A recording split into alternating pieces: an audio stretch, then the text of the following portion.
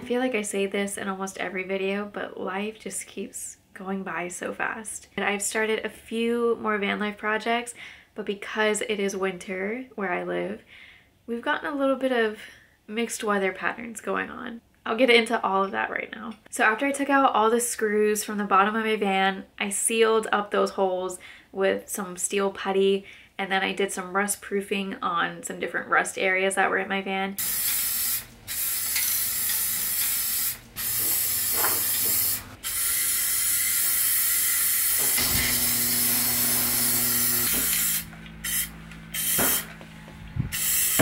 I decided to go ahead and start ordering beams, my subfloor wood, and some sound deadener. So the first thing that I did, I went to Lowe's with my dad and we got quite a few 2x2 beams, and we also got 2 3/4 inch plywood pieces. So I followed the advice of this girl on YouTube called Linnea. She has a YouTube channel called Linnea and Aquila, I believe. And we both have the same kind of van, so I just kind of followed in her steps. So the first thing that I did once I got all this wood was I started to water seal all of them with like a water sealant primer, I think that's what you call it. And that's all that there is to it. I just spent the day pretty much painting on this water sealant on my beams, and I think I did it to one of like the main subfloor pieces that we did cut out. And then as I was sealing the wood that day, I think my sound deadener came in a little bit later in the afternoon, and I was really tired of just painting wood with a clear water sealant, so I took a break from that.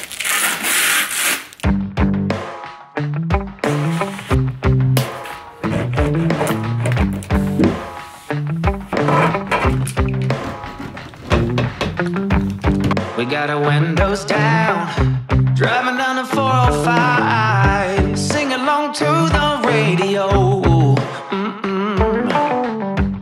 We're gonna make it someday. I thought that would be a pretty fun project, but after about half an hour of rolling it onto the van, it got very boring again. And I'm someone that has to move from like different projects to projects. I can't just like stick on one and finish it because I get super bored very quickly. So I think the day that I started the water sealing and everything, I took a break from that. I did about 4 hours of sound deadening installation, and then that night it got really cold. So I will just show you what happened in the next few days where I live.